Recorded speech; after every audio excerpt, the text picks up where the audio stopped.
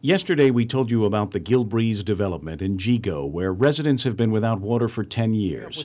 It's a Francis Gill development. One resident, Juan Pucaigui, gave us a memorandum of understanding signed 8 years ago in February 2002, which obligated Gill's company, Cyfred, to supply the materials and obliged the Guam Waterworks Authority to provide the labor to build a water line into the private development.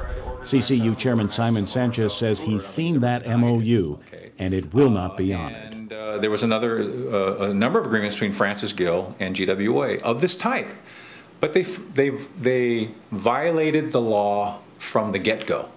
So the fact that a manager of any government agency signs an agreement that is illegal from the get-go doesn't mean the agency has to carry it out. Sanchez also says that he and the GWA board have already met with Gill to inform him that the MOU won't be honored, and Gill has threatened to sue them. And the most telling thing for me was in a contentious meeting that we had that didn't end well when he said, "I will see you in court." The developer, Mr. Gill, said, "I will see you in court. I will sue GWA because this is a valid agreement." Well, 8 years later, we're still waiting for the lawsuit.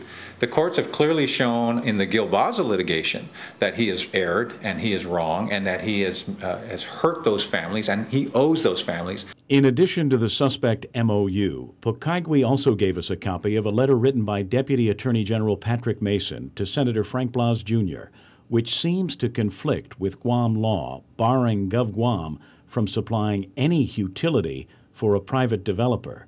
In his response to the issues at Gilbreeze, Mason writes that the Department of Public Works should be able to tell you when it will install a water and sewer system in this subdivision. And Mason also goes on to say the problem of installing water and sewer at the Gilbreeze subdivision will fall on the Department of Public Works. For the past 2 days, we've sought clarification from the Attorney General's office on just what this letter from Pat Mason to Senator Blas does mean.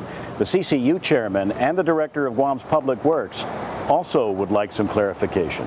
At this juncture, DPW has no authority, no funding, or any means to build this as is being, the opinion is being provided. So what will you do next? Will you seek clarification? Well, I just received this today, and most definitely I will email to the Attorney General's office to, first of all, ascertain how did they derive this. Maybe there's a document I did not see. And CCU Chairman Simon Sanchez says that the Attorney General needs to clarify its position on Gilbreeze. I'd like to ask the Attorney General perhaps to clarify exactly what part of the law says that if a developer fails to put in the infrastructure that's required by law, or in this case required by the agreements that that developer had with these individual landowners that he would put in the infrastructure, then why is it the government of Guam's responsibility to put it in if that developer fails? That's just an open door for all developers to not put in any infrastructure and make the government of Guam pay for it. In an email to PNC News today, the spokesman for the Attorney General's office, Eric Palacios, said that he is working to make someone available to clarify the issue. Kevin Kerrigan, PNC News.